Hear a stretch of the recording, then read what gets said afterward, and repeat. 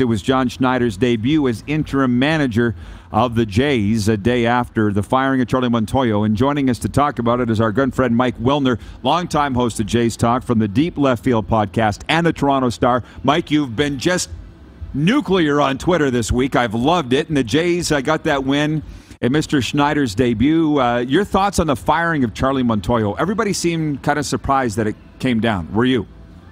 Yeah, I was at the time, and then after being at the ballpark and talking to a bunch of people, I was a little less surprised, but still surprised. I mean, I had thought that the Blue Jays were very happy with Charlie, and that he was there to implement their plan. He was there to keep the clubhouse atmosphere positive, and there had never been any indication that they weren't happy with the job he was doing. But then yesterday at the news conference, Ross Atkins kept saying, we wanted it to work with Charlie. We wanted it to work with Charlie. And very clearly that means that it wasn't working with Charlie.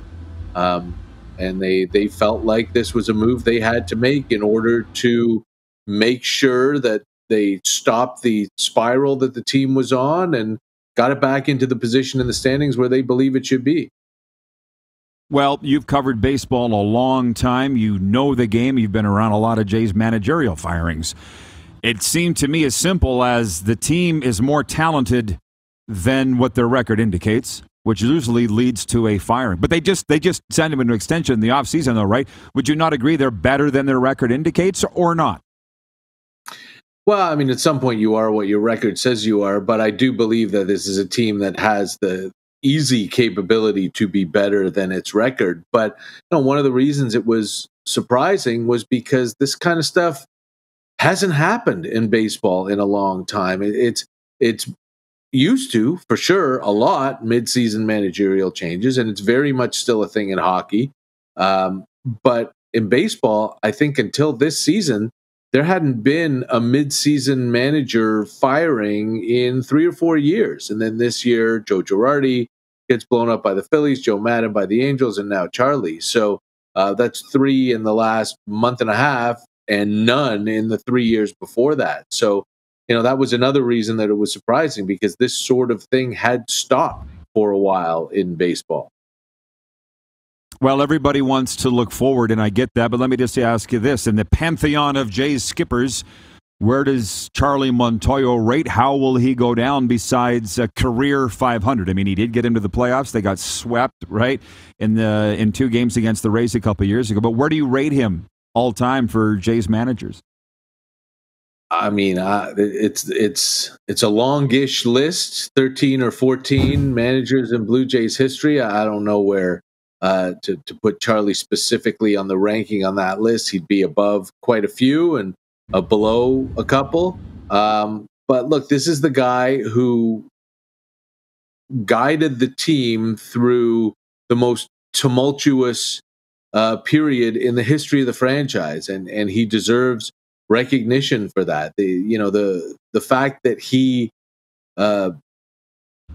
had his hands on the controls last year, where they played home games in Dunedin for 2 months, home games in Buffalo for another 2 months, didn't get off the road until July 30th. They played their first 100 games of the season on the road.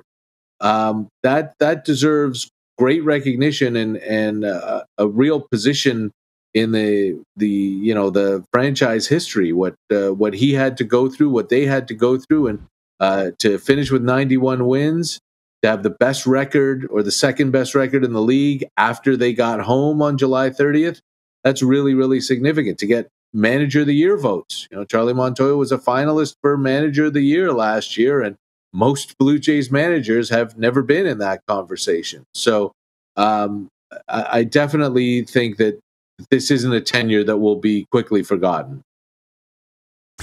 From our viewers, Tacona in Winnipeg says, middle of the road, Charlie.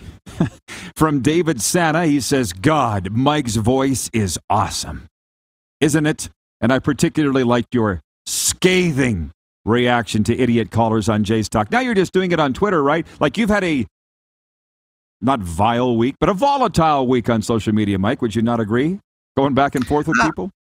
I mean, it got a little rough last week at the beginning of the Seattle series, to the point where I just stopped responding to people for a few days, because it was, I'm wasting my time, and I've wasted far too much time and spent far too much time on people who are just screaming into the ether and hoping to get a reaction. But look, it's when a team's not doing well.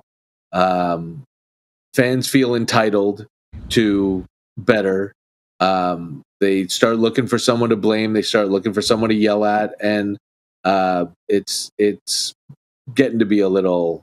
It's a little bit over right now. But I try to engage in good faith discussions on Twitter, and when it becomes apparent that the person that I'm discussing things with is not operating in good faith, then I'm just going to get out of there. But if there are factual corrections that need to happen, then I feel like I need to get the real story out, get the truth out. I don't like when people are angry and wrong about why they're angry. And I figure if they maybe if they understand the truth, they won't be as angry. But I'm starting to give up on that too. Buddy, they'll never listen. Just so you know, they'll never listen. But Mike, you just be you, and that's enough, because you're great. Now, to look ahead, and this is like a stick of dynamite went off in the Jays locker room, which I think was the goal of this firing. What do you see ahead? I mean, you'd like to think that professional athletes don't need motivating, but I guess they do. So John Schneider's coaching for his job the rest of the year, or what? What lies ahead here with this baseball team? Look, it feels like John Schneider's been the heir apparent for this organization since Charlie Montoyo was hired. I mean, they could have given Schneider the job then, but I don't think I think they wanted him to have a little bit of an apprenticeship in the major leagues, and I also think they didn't want him to start with a terrible team. And the 2019 Blue Jays were a terrible team, which is, why that whoever said middle of the road Charlie needs to take a serious look. He got a brutal team that lost 95 games and that was gutted throughout the course of the season.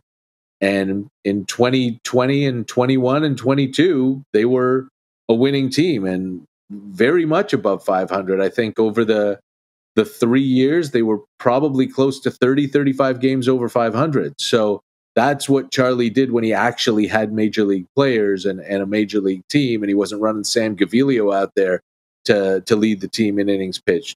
But I think the rest of the way, I don't think we're going to see much of a tactical change. John Schneider's been the bench coach this season and really the de facto bench coach last season too.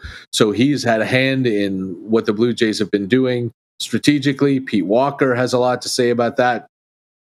I don't think that's going to change. I just think there's going to be a different energy around the team and a different energy in the dugout, and that may well be palpable. We'll be able to see it, and I think the players are going to really appreciate that.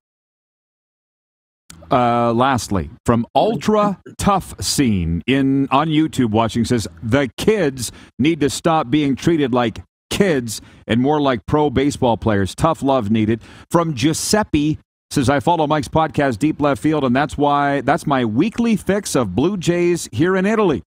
Keep up the good work. And we'll end it on that, Mike, for all your legion of fans. And I say that, I mean it. Where can they follow your stuff? Well, you can follow me on Twitter at Wilnerness, where I've been for years and years and years. And as Giuseppe just mentioned, wow, in Italy. Deep Left Field podcast comes out every Thursday. A new episode just dropped like 10 minutes ago. And it's very, very in-depth detail about the firing of Charlie Montoyo, the hiring of John Schneider. I talked to Jordan Romano, who was, he's the closer now, but he was John Schneider's ace starter for 2 championships in the minor leagues in 2017 and 18. So they know each other very well. I talked to Ross Stripling every week, and Stripling was coming off a phenomenal start last night, and we talked about that. We talked about Charlie Montoyo's firing and what they think will happen. And also this week, Ricky Tiedemann, who is 19, who's pitching for Vancouver, and who is the top pitching prospect in the Blue Jays system. So go find Deep Left Field wherever you get your podcast. We're not on YouTube yet like you, but we'll get there maybe. Hey, Mike, you rock, buddy. Thanks for popping on today, and keep on keeping on. Talk soon. Thanks, Rod. Blue Jays broadcaster Mike Wilner. Hey, everybody. Thanks for watching the RP Show on YouTube. And don't forget, we're live daily on YouTube from noon to 2 Eastern. If you like what you see, hit subscribe. And if you like the program, check around for other segments of the Rod Pedersen Show here on YouTube.